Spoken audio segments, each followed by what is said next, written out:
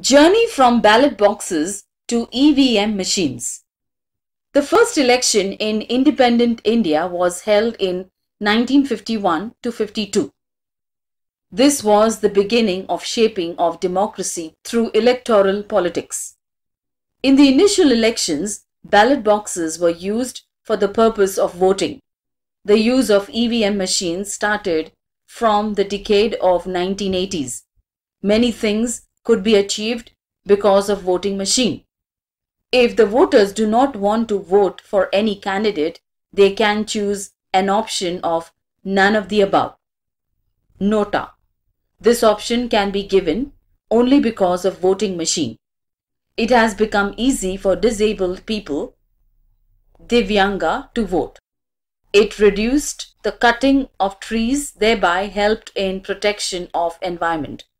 Also, early declaration of election results has been made possible.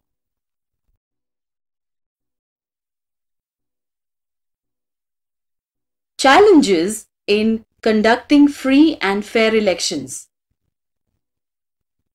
If we take into account the size of our country and the number of voters, conducting elections becomes a truly challenging task.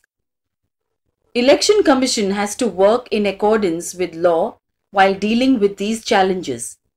Some of the challenges are mentioned below. Misuse of money takes place to great extent during elections. Election Commission has to take several measures to stop misuse of money. Many political parties give election tickets to the candidates with criminal background. This results not only in criminalization of politics, but Election Commission also faces problems to ensure that elections are conducted in free environment. Another major challenge is violence during elections. Extent of violence has increased significantly during elections. All political parties should help Election Commission to control this violence.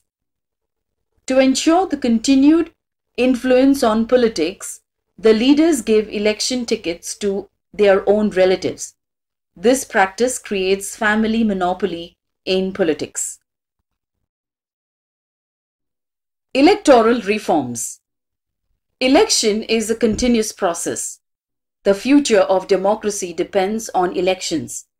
Electoral process becomes reliable if election process gets improved.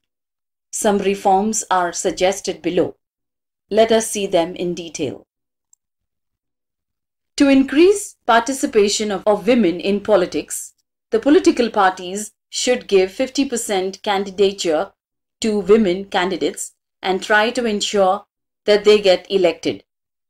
Political parties should not give candidature to candidates having criminal background. They should strictly follow the decision given by courts in this respect. The government should take care of election expenses so that political parties will not make misuse of money, and mismanagement of money during elections can be stopped. Representation of the People Act should be amended accordingly so that candidates having criminal background will not participate in elections.